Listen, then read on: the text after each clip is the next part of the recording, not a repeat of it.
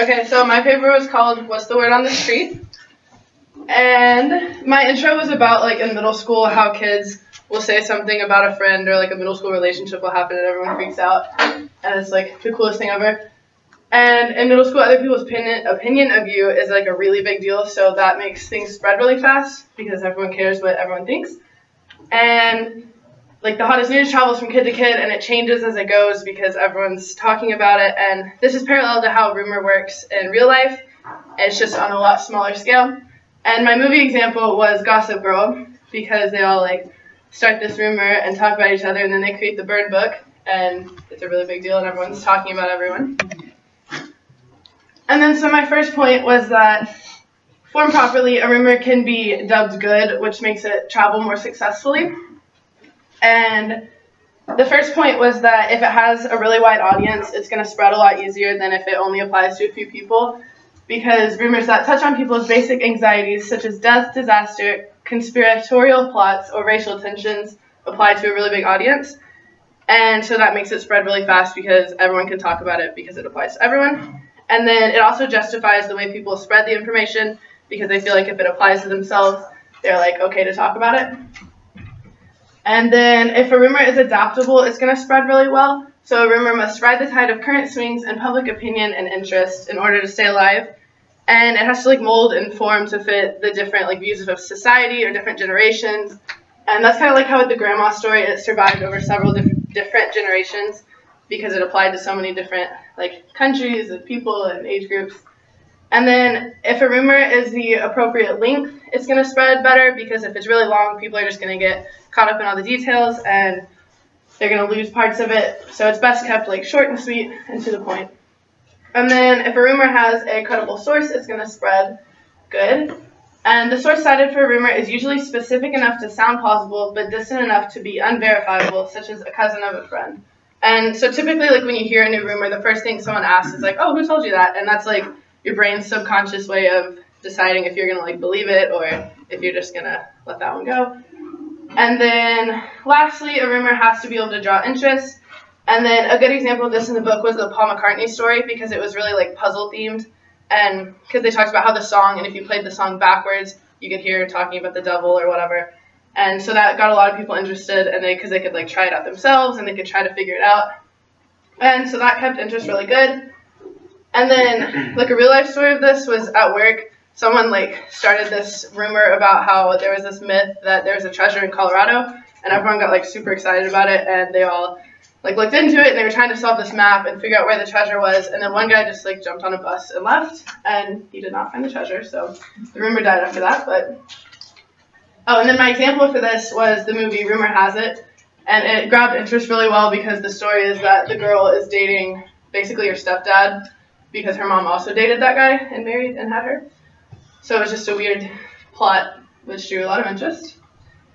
And then my next point was that rumors can serve as self-gain for an individual, and there's a lot of different ways that the self-gain can come because it can either be from, like, positive self-gain or negative, but with the first off, the positive self-gain was that, like, a new, like, twist on the way scientists were seeing things was that people are just using the rumors as a vehicle to get the truth instead of just to talk. Like, they actually had a point to it.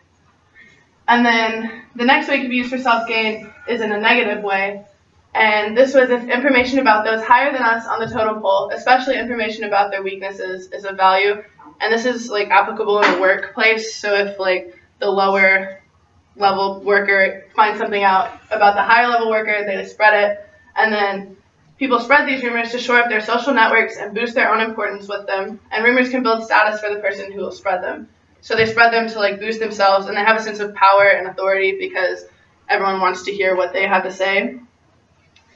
And then the last way it can be used for self-gain was if the intent is with, like, aggression or malice against someone else. Rumor has the effect of dividing groups and destroying loyalties. Its essential motivation is aggression or hatred. And an example for this I used was, like, the Paris attacks, and this goes back to the first one, because people were just using it to find information a lot, and a lot of different stories went around, but most of it was for the intent of just finding out information. And my next point was that rumors are spread due to their quality of being driven by human emotion and needs.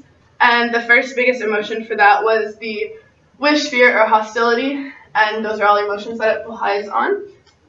And a lot of times it can just answer posed questions, so like people use that. And then the biggest emotion that rumors feed off of is fear, and because it increases people's sense of dread by suggesting that they themselves could be easily have been the victim. And this was pulled from the story with the lady that, like, they told first that she was killed as just like a random attack, and then they changed it to she was killed as a plotted conspiracy. And once it was told as a conspiracy, it spread a lot faster because people were afraid that they could have been the target. And then back to this point, a lot of times rumors can just express and gratify the emotional needs of a community. So like in like a small town like this, if something big happens, everyone kind of talks about it and starts spreading it around, and then the line between the truth and the rumor kind of gets blended together, so then that makes it spread a lot faster because people just believe it.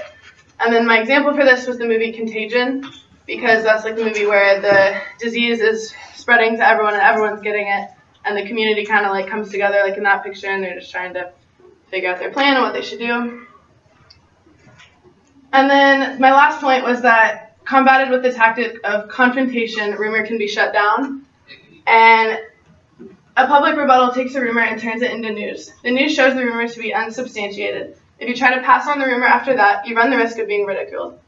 And then the next point to back this was that the idea of not dignifying a rumor with a response reflects a deep misunderstanding of what rumors are. And then my example for this was the Procter & Gamble story, because they like confronted the rumor that they were associated with the devil, and they even went so far as to like press lawsuits. And in the lawsuits, they chose their battles wisely because there was a group of preachers that had been speaking out against them, and they chose not to like push them to a lawsuit because they knew like publicly that wouldn't look good. So they just talked to the preachers themselves, and they got them to come forward with a like public apology kind of, and like the preachers stated the truth. So then everyone, like the rumor died after that because everyone knew that they had come forth saying they were wrong. And then my example with this went back to Gossip Girl, because at the very end they put like everyone up on the table and they talk about like all the things that were said about them, and then there's one that was a rumor, and then the rest are true. So then after that, all of it just kind of goes away. And then lastly, what you can do with this moving forward is a filter. This is from sociology class, but a filter to go forward if you hear a rumor is to ask yourself if it's true, fair, and necessary. And if you can get through all three, then it's worth telling. But if it goes against one of those, it should stop. And used successfully, rumors can be a tool to spread information, and to stop them if they're negative, you should just confront them and expose the truth. And my last example is the movie Easy A, because it's about a girl that is in high school and all these rumors get spread about her, and she just kind of confronts them and they die.